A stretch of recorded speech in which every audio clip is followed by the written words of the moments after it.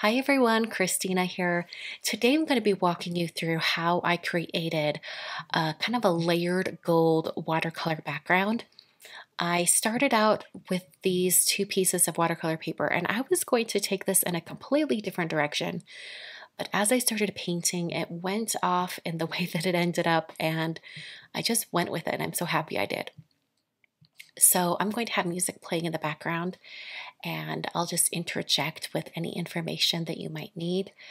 At the beginning here, I put down a pretty generous layer of water, let that soak in for a minute, and then I started to drop in color. I'm not mixing color on my palette. I'm bringing these straight from the wells in my palette. So this is pure color. And I put down like a really strong amount of paint and then get my paintbrush wet and kind of soften those edges and kind of spread things out from there. And I moved on to other colors. My color palette today are blues and greens, and then I'll eventually bring in a kind of a really dark blue. It's a Payne's gray blue.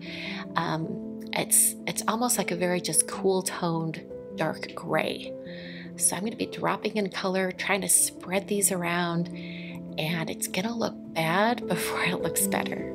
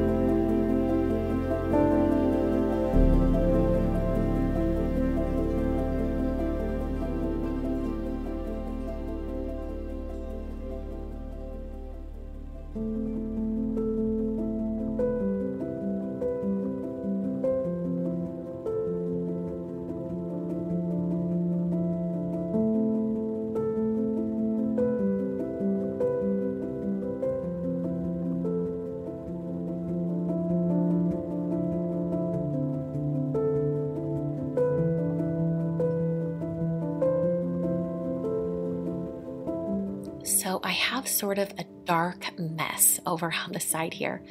I'm covering up my clean piece of watercolor paper, and then I'm going to start doing some paint splatters with this gold color from Yuli Watercolors. This is Christmas Gold, and you'll notice I did not dry this before I did my paint splatter, and that's because I wanted this gold color to really soften as I splatter onto my project. So you'll notice they sort of bloom out and you get a very softened look. That's what I'm going for now. Eventually I will dry it completely and I'll start putting a layer of actual painted gold.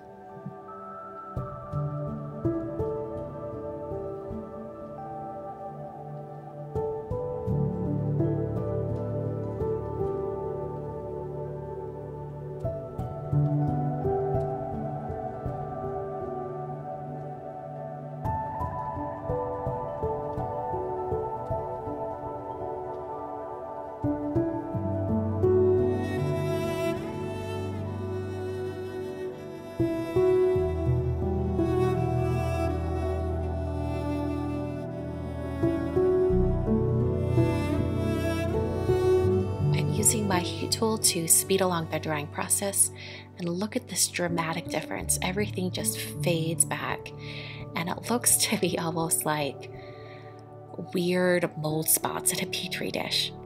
So in order to get a more ethereal look from this, I'm bringing in the paint on a paintbrush. I'm bringing it at full strength, and then I'll put water on my brush and spread it around. Because the paint underneath is not reactivated too much with additional moisture, adding this paint on top is actually going to just do a glaze right over the top. It's going to add that gold shimmer in all the different areas where I want it.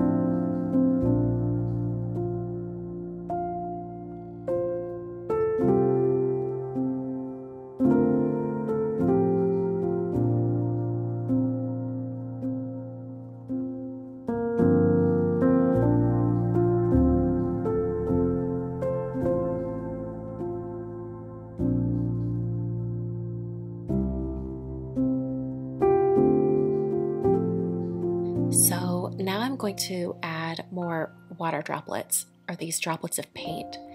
And I haven't dried the gold, so anytime that it drops onto the gold area, it's going to do that kind of fade out blooming effect like it did on the layer underneath.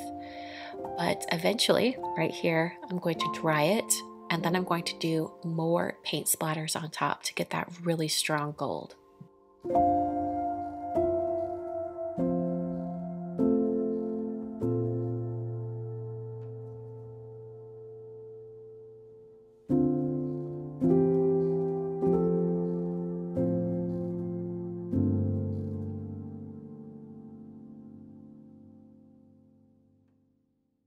And here we are. Here is that finished background. I really love how this turned out. I was skeptical there in the middle. It didn't look very pretty, but with that additional gold up against those darker areas, it just really sings. So I'm going to do a die cut, a big die cut greeting, and I wanted to use that same gold shade. So I started to paint it on that white piece of watercolor paper, but it just doesn't show the gold as well as it does on a dark surface. So I switched to some black watercolor paper. I painted a large swatch of that gold, and then I used the Paper Hugs die from Simon Says Stamp. I have plenty of room on my big swatch here to die cut that. And then I realized that I wanted it to stand up from the surface of my card more. So I die cut 3 additional pieces of that die from the Paper Hugs die. And I did 3 die cuts in white. I adhered those together, stacked them. And then I put the gold piece on top. So altogether there are 4 layers of this die cut. And the top layer is that gold one. I trimmed down the watercolor background so that it is 6.5 tall by 4.5 wide. This is going to go on a 5x7 card base. So that's going to give me a little bit of room on all sides so that I have a nice white frame around my design. After I put some foam tape behind my watercolor background and pressed it onto my card base, I then used some of that same glue. In this case, it's Honeybee Precision Glue. And I put it on the back of my die cut, and then use some tweezers to put that die cut directly on the front of the card. And that finishes the card for today. I'm going to tip it up in the light so you can really see how well that shimmer is. It's so beautiful. I absolutely love it. This is actually very similar to some other cards I've done in the past, but I've never done this particular color combination with blues and greens and gold. And I really, really love how it turned out. Like I said, this card went in a direction I wasn't expecting, but I'm glad I kind of followed that and let it play out because it turned out absolutely beautiful. Thanks so much for watching today.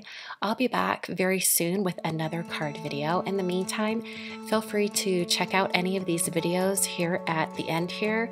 I'm going to link to some more videos that use a shimmery gold paint on a background, so you can try out a bunch of different things.